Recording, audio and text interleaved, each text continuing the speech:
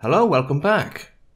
In the last video we had a look at how sex determination is strictly chromosomal. We also considered a plausible genetic explanation for the wider variability in traits within the male population. And at the end of that video I said that this process sometimes produces individuals who were exceptions. Things can go wrong, and this is the topic of today's video, so let's begin. There are several ways to approach this topic. The two most common approaches are the ideological approach, often taken by some feminists and also YouTubers such as ContraPoints, or we could take the scientific and clinical approach. It will come as no surprise that in this video we shall set aside the ideological and take a more informed approach. But before we do, there are several misconceptions that need to be dealt with first. The first misconception is that it is only now that biologists and geneticists are finally getting to grips with the issue of sex determination in humans, and that such knowledge is somewhat tentative. There is also a misconception that there is a lack of consensus within the field when it comes to certain matters. Both these claims are ill-founded. The modern understanding of sex differences can be traced back to the late 1940s. And in 1959, the karyotype of Klinefelter, a male who is XXY, and Turner, a female who had a single X chromosome, was discovered. Both chromosomal combinations became known as syndromes, which we will look at later. But the main point to be made here is that it became clear at that time that it was the presence or absence of the Y chromosome that determined sex, because all Klinefelters that have a Y are male, whereas Turners, who have no Y chromosome, are females. So the simple fact that the presence or absence of a Y chromosome determined male sex has been known since the late 1950s. It was also established that it was not the number of X chromosomes that were of significance, but rather the presence or absence of the Y chromosome itself.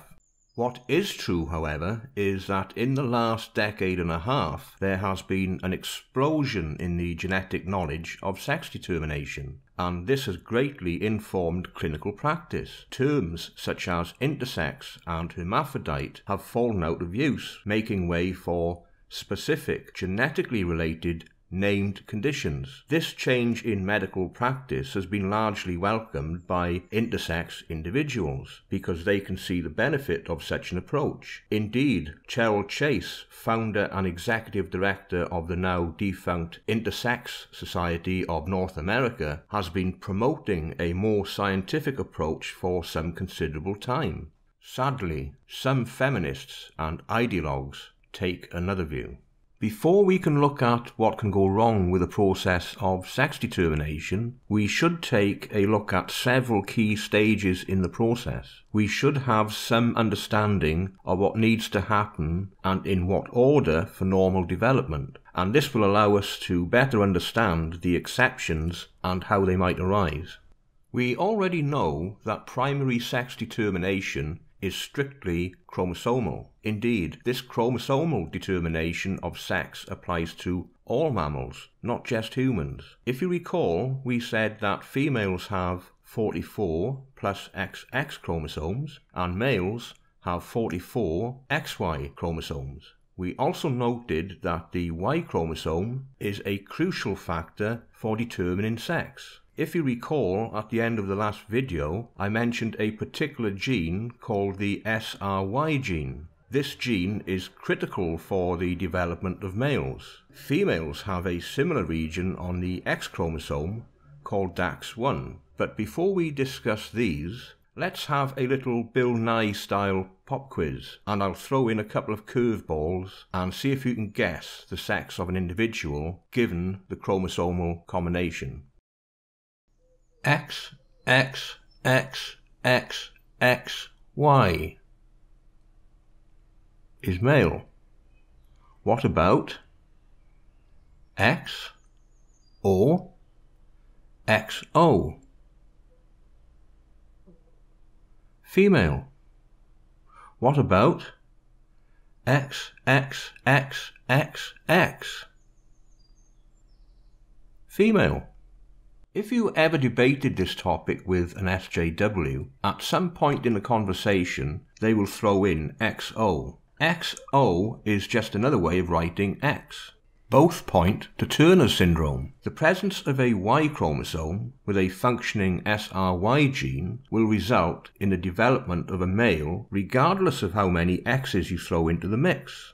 It's as complicated as that. A zygote with a single X chromosome develops as a female and begins making ovaries, although the ovarian follicles cannot be maintained. For the development of a complete ovary, a second X chromosome needs to be present, but the resulting fetus will develop into a female regardless. So the combinations X, XO, and XX all result in the development of females. The combination X and XO is often referred to as Turner syndrome, named after the patient in which it was first observed. Now we come to an important concept. In humans, or any mammal if it comes to that, there is no default state. The formation of ovaries for females and testes for males are both active gene-directed processes. Both develop from a common precursor called the bipotential gonad. The presence of XX or XY determines the branch that development follows. The development of ovaries and testes also contribute to secondary development at later stages. Ovaries and testes are considered dichotomous sex differences, not dimorphic difference. Traits such as body shape, weight, and height are dimorphic. Males and females look different physically. The difference between the sexes you might like to consider as statistical or morphological. The presence of functioning testes or ovaries are dichotomous because each is present in one sex but not the other. Secondary sex determination relates to the phenotype or type of body. A male develops a penis and prostate gland. A female develops a vagina and cervix. Each sex has a set of sex-specific characteristics, such as size, structure, and musculature. These secondary sex characteristics are usually determined by hormones secreted from the gonads. Testes masculinizes the fetus, and ovaries secrete hormones which feminizes the fetus. However, in the absence of functioning gonads, the female phenotype is generated. Let's consider a simplified idealized scheme that describes the differentiation process. If the Y chromosome is absent, the gonads develop into ovaries. The ovaries then produce estrogen, a hormone that enables the development of the Mullerian duct into the uterus. If the Y chromosome is present, testes form and secrete two major hormones. The first hormone, anti-Mullerian duct hormone, or AMH, destroys the Mullerian duct, and a second hormone, testosterone, masculinizes the fetus, stimulating the formation of the penis, scrotum, and other portions of the male anatomy. Thus, the body has a female phenotype unless it is changed by the two critical hormones secreted by the fetal testes. Now, I suspect you've already guessed that there are more than a few potential points of failure. There are certain errors that can affect this process. If the testes are poorly formed or do not produce AMH or testosterone in the right amount at just the right time, the fetus is not masculinized and the resulting phenotype will be female. So there can be potential problems that relate to hormonal regulation of the phenotype. There could also be genetic problems, and there are quite a few of these, but we only have time to consider a single typical example that results in phenotypical sex reversal. The gene DAX1 is located on the X chromosome and is thought to contribute to the formation of ovaries.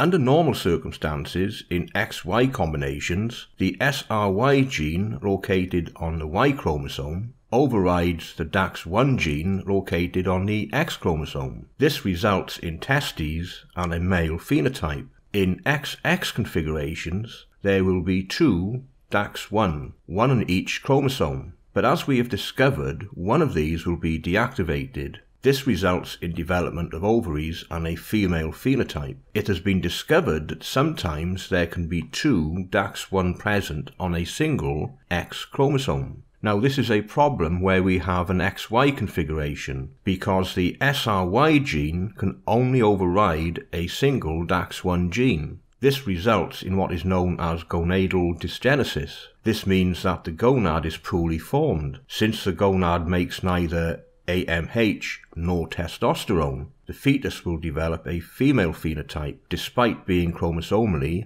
male.